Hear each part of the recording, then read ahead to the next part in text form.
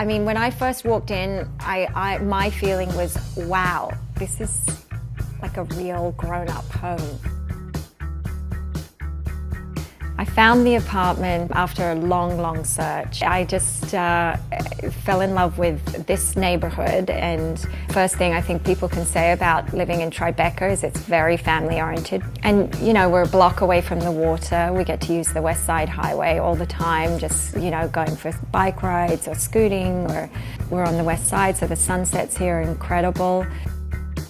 Well, this was a word-of-mouth contact. Ash and Leandro came in and I liked the images they showed me. I liked their ideas.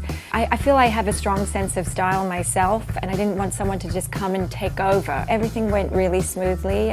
They were very, you know, articulate about their ideas and things like the staircase and, oh, the archways. There's the archway in the entrance, there's the archway in my bathroom. And they really add a lot of character to the place. And of course the kitchen. Starting with the floor, and they found the most beautiful marble, and then these beautiful cupboards, and I'd found this beveled glass that I saw in this restaurant.